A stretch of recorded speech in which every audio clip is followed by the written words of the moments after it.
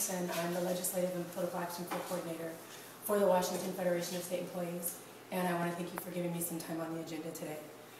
Pardon my voice. I'd like to tell you that I lost it doing something fun like rooting for the Seahawks, but it probably sounds much worse than it actually feels.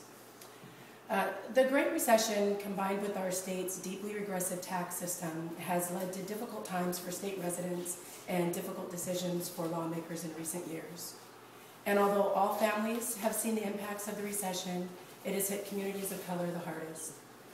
As someone who works with state employees, I know that in addition to high unemployment, many people of color are struggling to meet their basic needs like housing, food, and health care. In hard times, it's important for communities to come together around our shared values of justice, equality, and opportunity.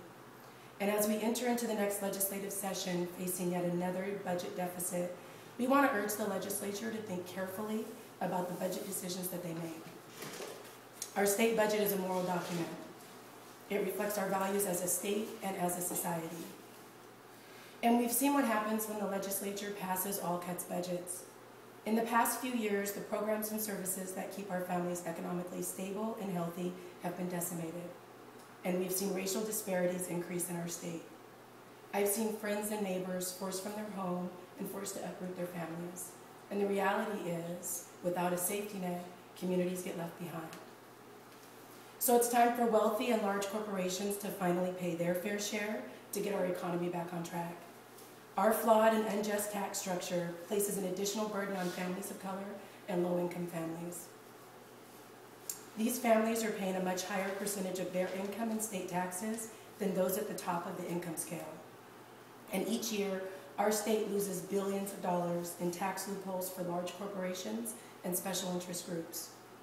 The legislature took a step in the right direction last session by passing a bill that narrowed two costly tax breaks, one of which was a B&O tax loophole for big out-of-state Wall Street banks. But that's not enough. Our state is going to continuously be facing a revenue shortage unless we work to fix the system. And as we head into the 2013 legislative session, there are two opportunities to do just that. We are urging the legislature to pass capital gains tax and to sunset tax loopholes. These are two bills that were introduced last session that would create a more fair and just tax structure while raising necessary revenue. So we're here today to say that legislators have a choice. They can continue to cut the programs and services that our families rely on and that make Washington strong, or they can raise revenue and restore equality and equity to our system, which would enable the state to maintain critical investments in healthcare, education, and other important programs and services. So I'm here to urge lawmakers and legislators to do right by Washington families and communities of color by raising revenue this legislative session. Thank you.